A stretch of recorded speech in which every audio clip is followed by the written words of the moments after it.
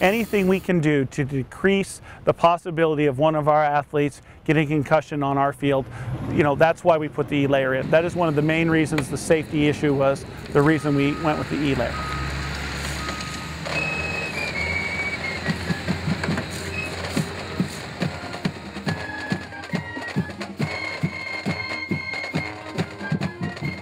What you see now, it's rather funny. A couple of our colleagues came out, my colleagues came out today and asked me if the gray gravel that you can see on the field right now, if that was the pad, if that was the E-Layer. It looks so flat and so perfect that it was hard for them to believe that it's just gravel. It's the fine gravel that they put over the larger gravel, all for drainage and to make a perfect field. It looks absolutely perfect right now, perfectly flat, perfect for the E-Layer to be put over the top of.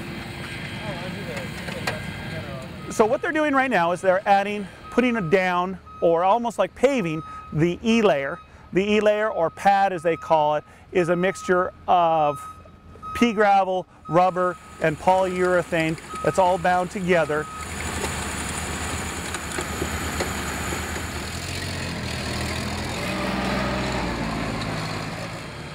It's about, you know, between 3/4 of an inch and an inch thick, and what that does is give a very uniform, flat, playing surface for the turf to be laid on, plus adding a considerable cushion to the field, making it much safer to play on.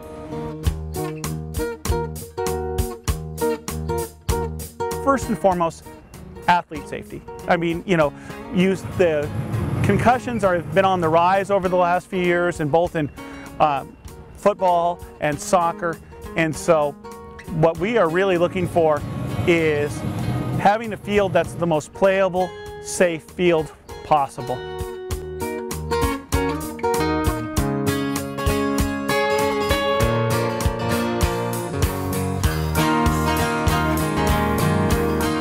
GMAX is a well-established United States test that's been used for many years to measure the force of impact that occurs when an athlete's head strikes the playing surface. In a typical field without a pad or an E-Layer as they're laying right now, the GMAX would be about 120 or 125. Higher being not as good as lower. A lower number is better. For example, if a field had a GMAX of 200, they would close the field and say it was unplayable because it's too hard. The test is based on a 20-square-inch flat missile with a mass of 20 pounds dropped from a specified height. The deceleration of the plate is measured as it hits the playing surface, and the maximum deceleration recorded in gravities, the GMAX. With the E-Layer, we should be looking for a GMAX between 88 and 92, under 100, which is very, very good, very soft, very playable, but not so soft that it's hard to run on and not a fast field in terms of playability. So it's a very playable field, but a very safe field due to the E-Layer.